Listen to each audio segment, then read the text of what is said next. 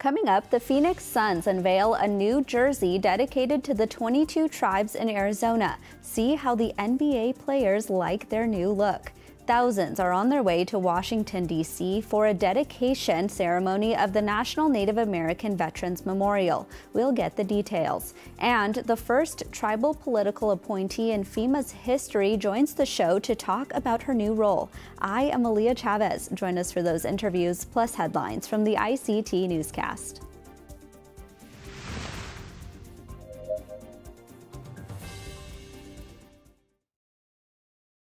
This program is made possible by the Corporation for Public Broadcasting, a private corporation funded by the American people. Arizona State University welcomes 3,500 Indigenous students from Arizona and across the nation. It serves one of the largest populations of Indigenous students among U.S. colleges and universities. We created a sense of place for tribal nations to create futures of their own making through community outreach and research, taught by world-class Indigenous faculty where they see a reflection of themselves and their experiences. Find community at ASU.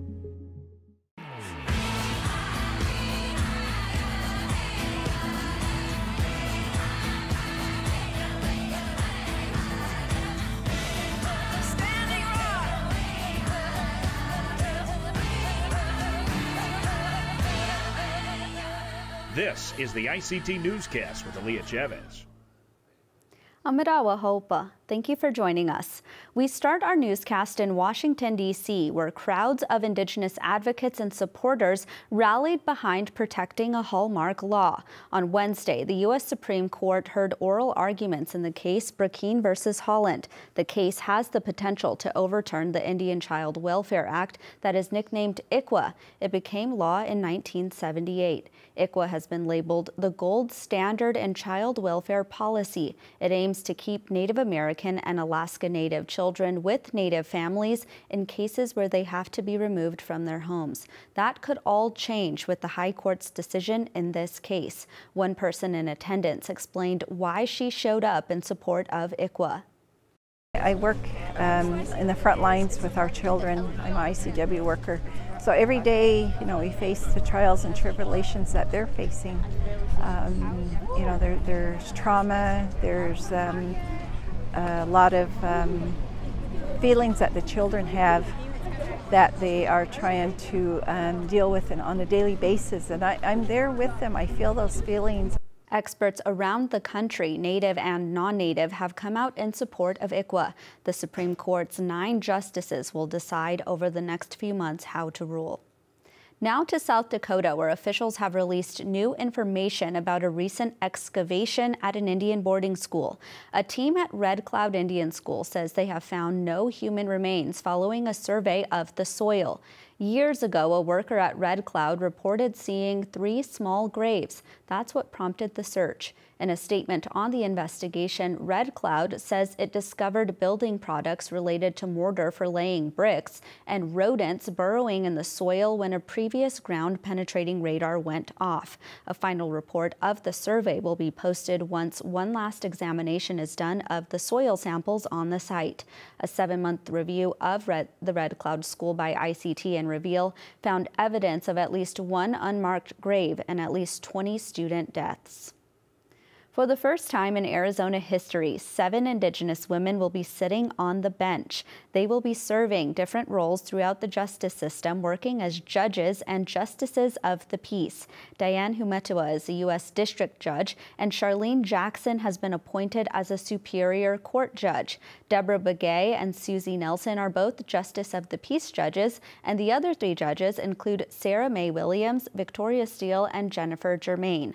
Many of these new judges were previously politicians. That includes current Arizona State Senator Jennifer Germain. She told ICT that becoming a Justice of the Peace for a court in Chandler means she will be able to help victims. All of these judges are taking these positions at a time when data shows that Native people are extremely underrepresented in the judicial system. In New York, a two-time former president has been elected to serve another term. Ricky Armstrong Sr. was elected as Seneca Nation president last week. He clinched that win after receiving more than 1,100 votes. During his previous two terms, Armstrong oversaw the nation's opening of its first two gaming operations and also led the nation through the beginning months of the pandemic. The Seneca were once the largest of 6 Native American nations in western New York, and the present Seneca Nation consists of over 8,000 citizens. Armstrong will officially be sworn in for his 2-year term next week. We end with international indigenous news after a fish tied to the native people in Brazil's Amazon rainforest is making a comeback. Not so long ago, the pirarucu nearly vanished as illegal and unsustainable fishing swept the lakes with large nets. It can weigh up to 450 pounds and is by far the largest of 2,300 known fish species in the Amazon. And now the fish has come back thanks in part to the sustainable fishing practices by river communities like the Dene Nation. One of the Dene chiefs talked about the ways they were able to help bring back the massive fish. Então essa é uma atividade o ano inteiro. It's a year-round activity due to the monitoring part. It's an activity that requires a very fine-tuned infrastructure to be able to do everything right. We don't use gasoline in the boats, we use an alternative gas instead, so there's no risk of contaminating the fish. Here, the money brought in from fishing will go to buy a solar panel system and to pay community members to help with catching the fish. And those are the headlines for the ICT Newscast.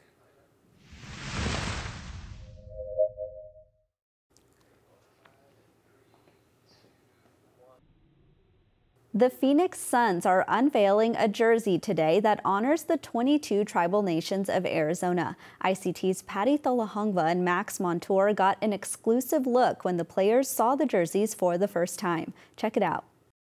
Oh, they're pretty. They're very pretty. One by one, the Phoenix Suns players held up the turquoise jersey and the bonus, a beaded Suns medallion. Stephen Lewis, the governor from the Gila River Indian community, spoke to the team and promptly nicknamed the jersey.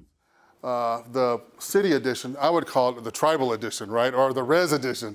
That is very special. This season, each NBA team is unveiling a jersey that's unique to the city where they play.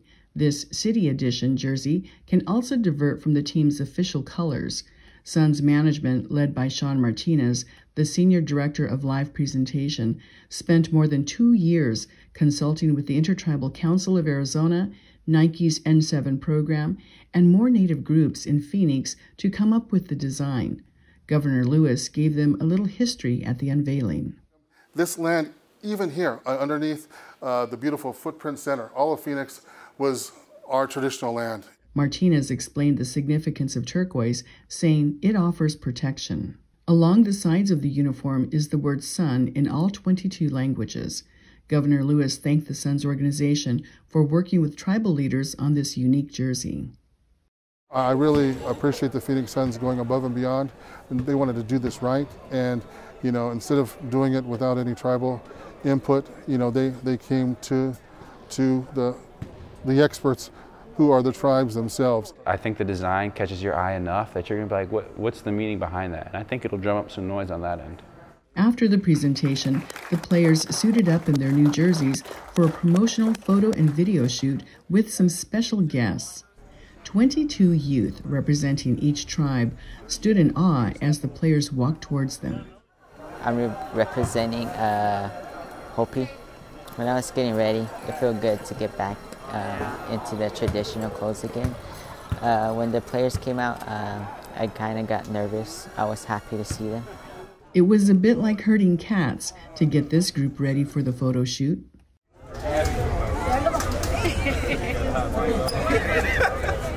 My title is where I represent the little kids in my tribe. I get to meet the basketball players, and every time I took pictures with them, I felt so tiny beside them because they're taller than me. I had one girl sitting next to me during the photo shoot, and she was talking the whole time, giggling, even during serious pictures. I'm like, you gotta stop giggling. But she was showing me her shoes, her moccasins. She was showing me her buckskin bag with the bells on it. and she had on 2 bracelets and maybe 3 rings, all of them turquoise for protection, like the jersey. We talked about why am I wearing this and what's this called and why am I wearing a camp dress and what's mostly what my outfit called and why am I wearing it. She said her favorite part was her bag. It was her mom's. The little tie-in loop was an elk tooth, and she said that's her lucky charm, so that was pretty cool. It was both exciting and emotional, says Martinez. The kids, as we were taking the picture, I could feel the energy of the 22 youth that were standing there, and I almost started crying, but I held it in. I talked to Torrey Craig. I was asking him about his season and how he's going to improve this year. Then I took pictures with DeAndre Ayton, Devin Booker, Torrey Craig, Cameron Payne. The feeling I felt was like super exciting because usually I'm just like in the stands watching the games, but like I actually got to like be on the court and experience it. It was awesome. I talked to Payne, Cam, Booker, and AD. And what did they say to you? Did they ask Oh, about your I also talked to the coach. He was saying that he was asking what sports I play, where I'm from, how is it like there. The youth also offered lessons on how to say the word sun in their language. Apache language, and the way how I'm saying it is Jana'ai. That's the way how you say sun in Apache. We say sun in Hopi, like Dawa. And it's on the court too? Yeah. Okay. And then it's on their jerseys too on the side. Center court is decked out with a medicine wheel design, and a turquoise accent surrounds the baskets. I don't think the Native presence here is talked about enough, looked at enough, helped enough. So I think that's I think this is a good place for us to start right now.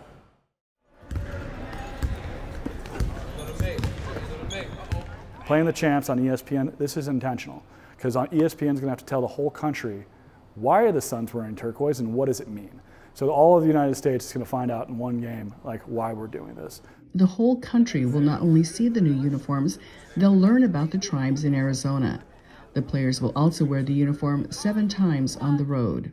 We intentionally targeted markets that have large indigenous populations like Oklahoma City, Minneapolis, Toronto. All their games are on TSN, so all of Canada can get a chance to see this gorgeous uniform and really make sure that we're showing up across the country for indigenous communities. And they'll wear the uniform 10 times at home games as they honor the tribes throughout the season. The celebration, Originative, is being hosted by Gila River Resorts and Casino and kicks off during Native American Heritage Month. It's unbelievable. It's something that I could never dream. Growing up in Fort Defiance on the Navajo Reservation, saying, wow, I'm with the Suns and they're wearing a Native American jersey. I hope it shows that we see them and we care about them and we want to honor them and we want to give them hope. We want to give them motivation and whatever else we can for them to achieve their goals. In Phoenix, Patty Talahongva, ICT News.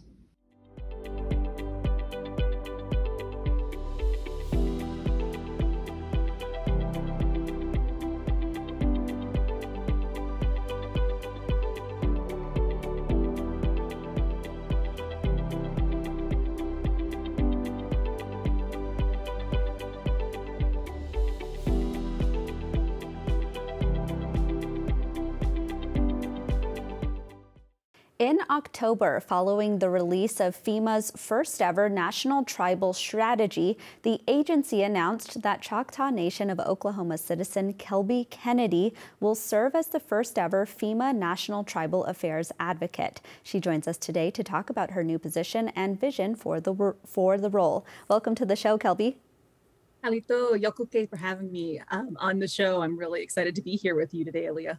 So Kelbie, you're approaching your first 30 days on the job. So tell us a little bit about your new roles and responsibilities. Absolutely. So as the first ever tribal affairs political appointee in the history of FEMA and in the history of the Department of Homeland Security, it has been a busy time. It was my third week on the job.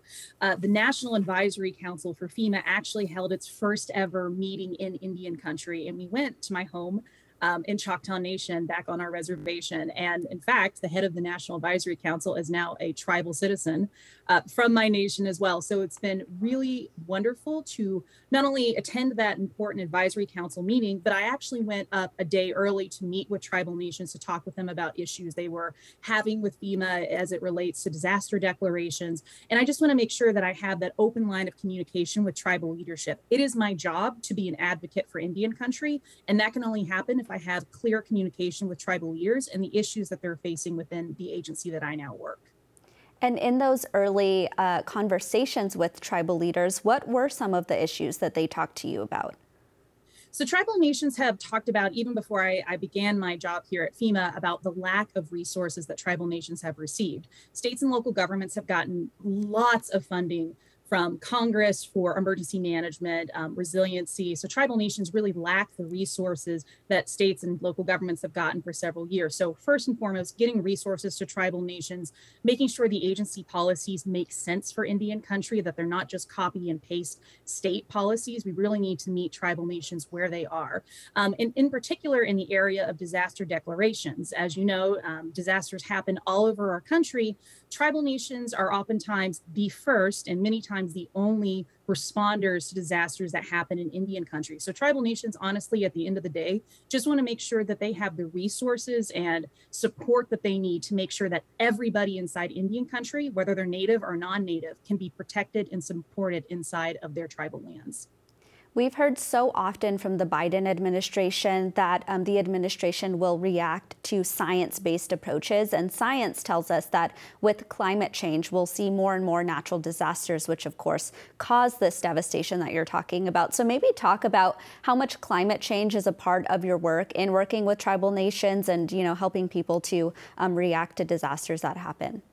Absolutely. So FEMA Administrator Deanna Criswell has made it her priority to focus Indian country and also to prioritize climate change in FEMA's approach to helping people across the country. So we know, right, for example, as you just said, there are more and more disasters. And what does that mean for making our country resilient? Again, I think that comes back to making sure that tribal nations have the support that they need, whether that be funding from Congress, whether that be, you know, hiring up enough staff internally to FEMA to help with that technical assistance, and making sure that our policies internal to FEMA meet the needs of tribal nations. So when a disaster strikes Indian country, how easy is it for that tribal nation to be able to get a disaster declaration, you know, and get that federal funding to their community as soon as possible to meet their needs on the ground?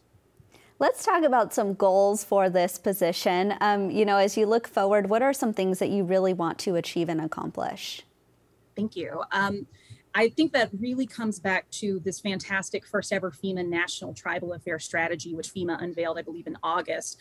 My goals for this position is to be that advocate for Indian country, make sure that we are getting ahead of the curve and making sure that we are being proactive in coming to tribal leaders and talking to them about the issues they're experiencing and seeing what policies and flexibilities the agency has internally to be able to make sure that they can, again, access those disaster resources, access the variety of programs that FEMA has available that maybe they haven't been able to access before. So really my biggest goal is to hear from tribal leaders, hear what their priorities are, and then at the same time, make sure that I'm doing my job as a tribal citizen inside this administration and catching things coming down the pipeline that could impact Indian country, or things at my previous job, I used to work for the National Congress of American Indians, things that tribal leaders passed resolutions on, telling FEMA for years that they want to see certain things move and change within the agency, and see if there's a way to coordinate and make sure internally that we start moving in a way that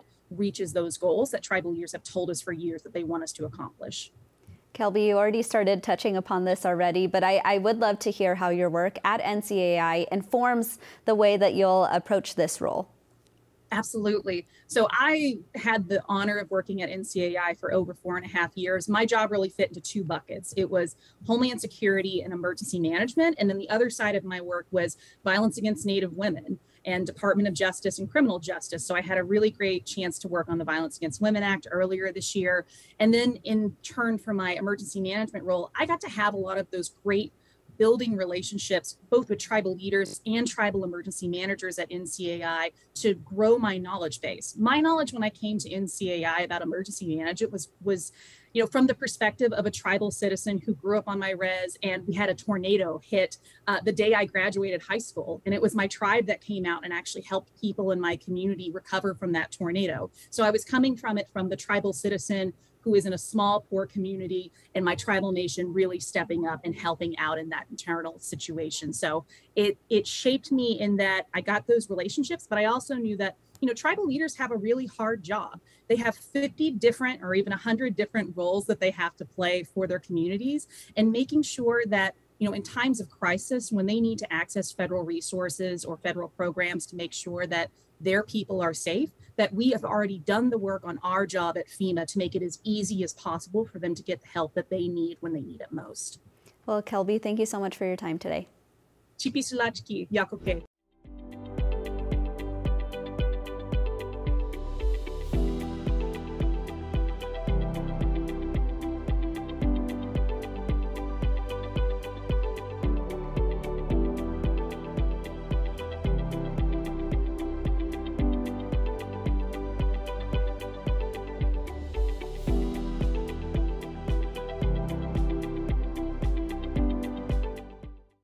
On Friday, the National Museum of the American Indian will hold a 3-day dedication event for the National Native American Veterans Memorial. Tribes from across the country will be a part of the Native Veterans dedication ceremony at the National Mall. Here to tell us more about this historic first is Rebecca Troutman. She's the project coordinator for the memorial. Hi, Rebecca. Thanks so much for being here.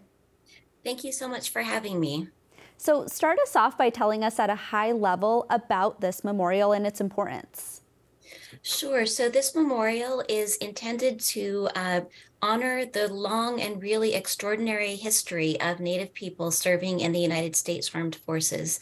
Native people have served at a high rate in the country's military ever since the Revolutionary War, and continue to do so in very high numbers. But most of the country really isn't aware of this long history of service.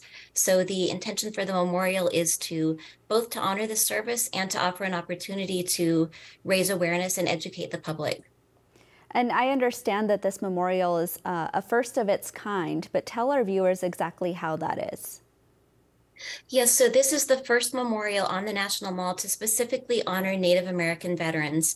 It's unlike every other memorial on the mall in that it's not specific to one era or one conflict or to one branch of service. Instead, it honors all American Indian, Alaska Native, and Native Hawaiian veterans who've served in this country's military, again, from the Revolutionary War going forward into the future, every branch of service, men and women.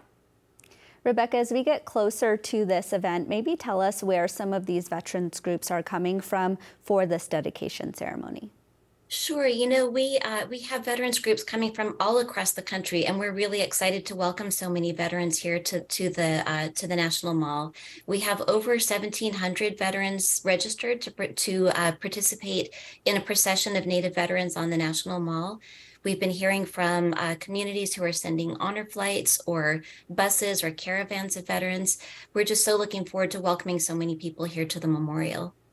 And can you tell us a little bit more about the programming? I saw a quick look at the agenda, and it looks like it's a jam-packed weekend.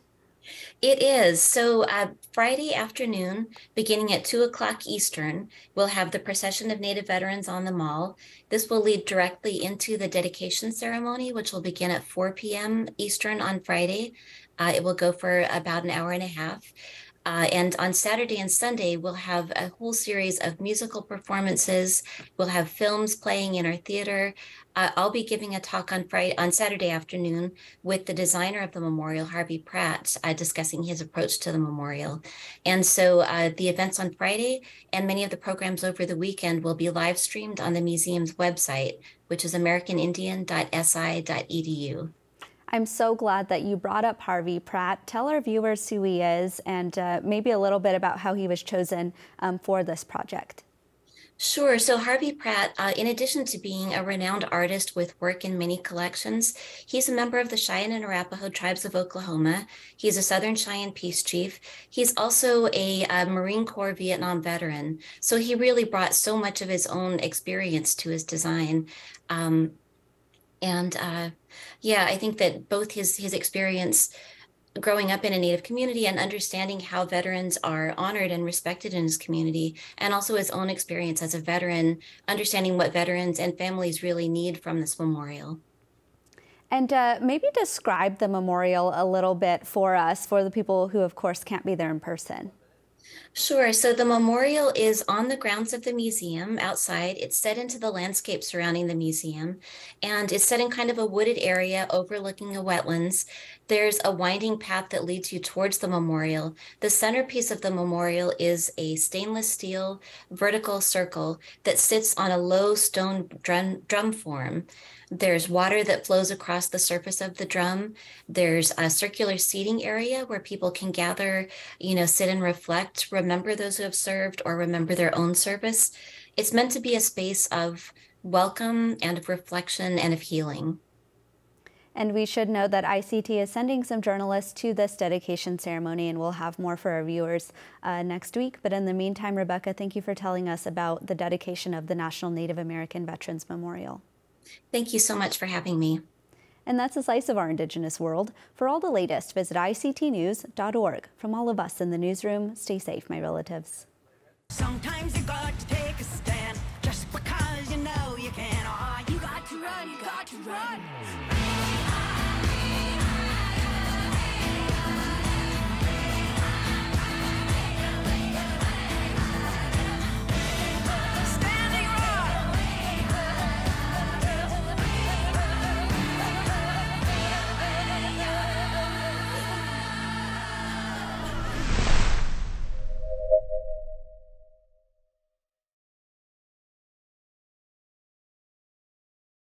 This program is made possible by the Corporation for Public Broadcasting, a private corporation funded by the American people.